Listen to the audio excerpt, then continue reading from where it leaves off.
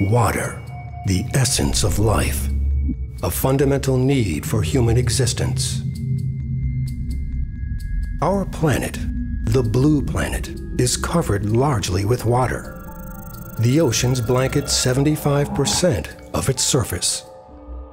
In spite of this abundance, we are faced with a growing water problem. Of the Earth's water, 97% is salt water from the oceans. Only 2.5% of the Earth's water is fresh water, and of that amount, approximately 69% is frozen in glaciers and ice caps. That leaves just 0.75% of the world's water in fresh groundwater. Where does this water go?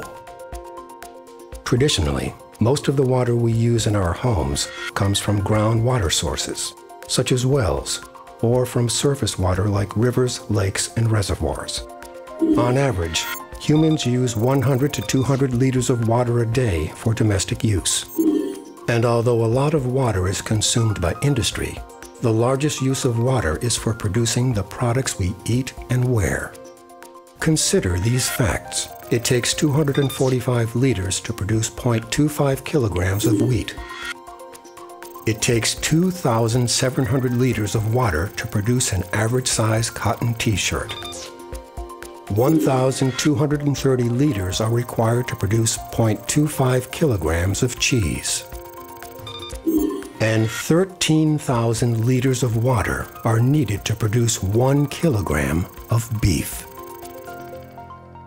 The world's population is expected to grow every year, as much as 40 to 50% over the next 50 years. And with it, the demand for water will also rise. But there are issues with our existing water sources, from pollution to climate changes, that are literally drying up our resources, and leaks both in our homes and in our aging infrastructure.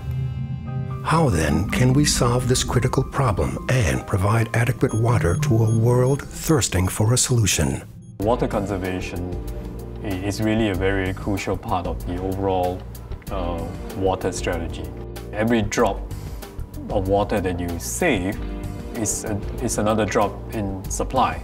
We very much encourage water utilities to strengthen their conservation efforts before they turn to desalination. But in many communities, they still need additional water supply even after they have fully considered the conservation measures.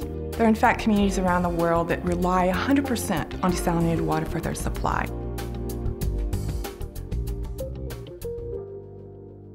Desalination is the process of removing salt from water, also called desalting or desalinization. There are two major processes used to desalinate water: membrane processes and thermal processes. In thermal processes, water is essentially heated to the boiling point. The water vapor rises and condenses into pure water, while impurities are left behind. Membrane processes represent the fastest growing desalination technology. First, the water passes through a sophisticated intake system. In the membrane process, water is pre-treated. And then, under high pressure, it passes through a reverse osmosis membrane.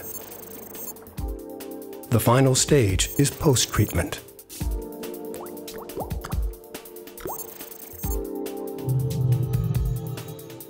Over the past several years, the desalination industry has focused on development of technologies that have successfully reduced power consumption and minimized the impact of rising power costs on plant operations.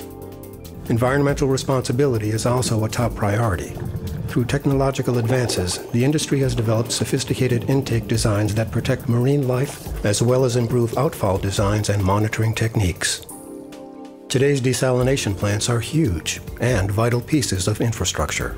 There are nearly 15,000 desalination plants in the world, the largest of which produces more than 900,000 cubic meters of water per day.